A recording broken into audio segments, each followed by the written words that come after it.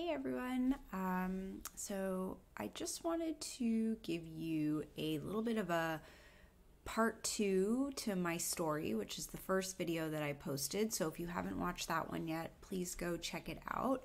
Again, I'm Eddie. I'm a conflict mediator, trainer, and consultant based in Montreal, and I'm the founder of EJH Conflict Management. So in my first video, I talked a little bit about how I got to thinking about needing to change my mindset and approach to conflict. And I talked a bit about personal experiences that I had that made me realize that I needed to change. But in this video, I just wanted to give you some insight into my professional development and my professional training. I often get asked a lot how I got here, how I found myself in this role, why I started the company. So I just wanted to do a short video on that.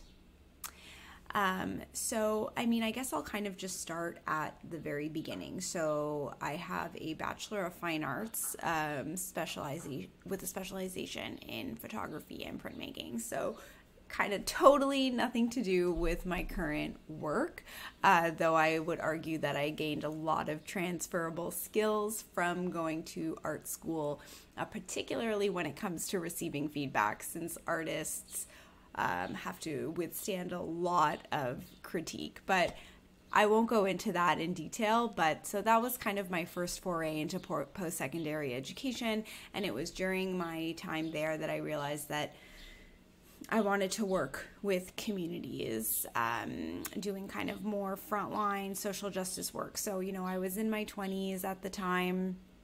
I was very immersed in activist culture, and gained a lot of my knowledge about social justice from community work that I was already doing. So groups that I was a part of, organizing that I was a part of, and really just watching people do the work, do frontline work, do frontline organizing, right? All of the older people in community, whether just older than me or the actual elders in our community, really learning so much from their wisdom and knowledge sharing. So that kind of got me thinking about, being a more politicized person and wanting to take my art practice into a more politicized space. So after I finished my BFA, I went and did a specialized diploma at George Brown College in Toronto, called the Assaulted Women and Children Advocacy and Counseling diploma. So it's a specialized social work diploma where it focuses specifically on people experiencing intimate partner violence, or some people call it domestic violence. That was a 2-year program. And it was a really life-changing program for me. So it was a program that was just run fully by queer people, queer women of color, First Nations women. It was just it really pushed me so much in terms of understanding what harm is, why harm happens, the systematic reasons why harm happens, right? So things like poverty, racism, misogyny, homophobia, transphobia, classism, ageism, all of these things that kind of create the landscape for harm to happen and to continue to happen. So this program was amazing. And it was in that program that, we did a lot of training and facilitation in group process,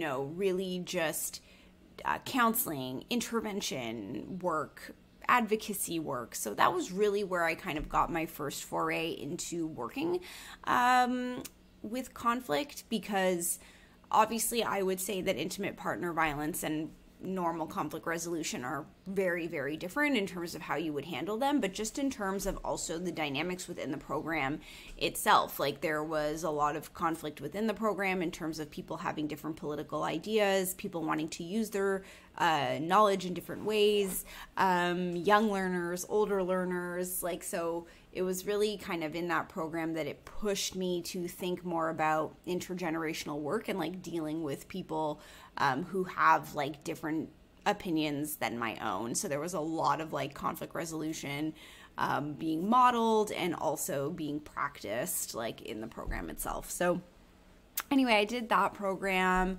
I received the Staff Leadership Award for group process in that program. And after I graduated, I was hired by the college, or I worked at the college for a little bit, doing some coordination work for one of the like student wellness centers.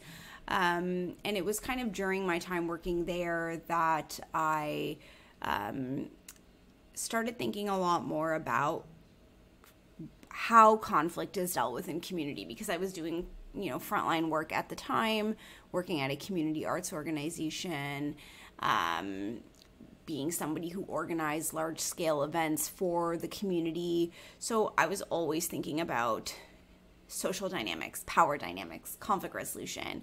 I was learning more and more about transformative justice, which was also kind of taught to me by the community, though also something that I focused on and studied in my time at the college, and realizing that I really wanted to do this work and that I was actually quite good at this work. I was good at holding nuance. I was good at having difficult conversations. I wasn't someone who was like super conflict averse. And so I decided that I was going to start a company and I was going to do, try my hand at doing conflict resolution training.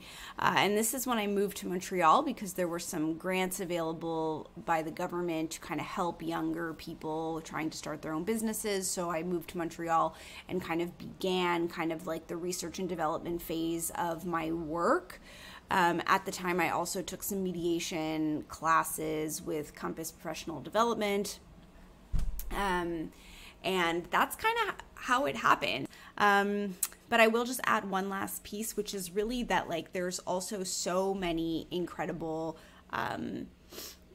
thinkers, writers, organizers, counselors, therapists, practitioners like that have influenced my work as well. So there's the, formal education that I've done, but like so much of my knowledge comes from just people sharing their wisdom, sharing their work. I had some incredible mentors when I was doing placements during my college diploma. I had amazing professors when I was doing my undergraduate degree. I had, like I mentioned, so many amazing community organizers and peers that taught me so much. And, just a few kind of names that I'll put out there as people who were really influential to me and kind of remain influential to me. Really, Mariame Kaba when it comes to anything about transformative justice work and like doing conflict resolution, but also like accountability work for serious harm in our community. Harriet Lerner, she's an amazing relationship and couples therapist who I find like just exponentially like really can make the work easy to digest and really accessible. Kimmerer, she's just like, she's so amazing. I'm someone who tries to see a lot of lessons from nature, learn a lot from the natural world, and I feel like she just does that. She brings like such incredible wisdom. Adrienne Brown, her emergent strategy work was super important to me.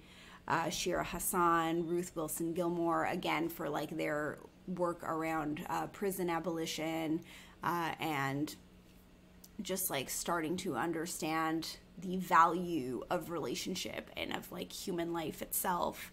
And those are just a few names. Brene Brown was really influential to me when I first started.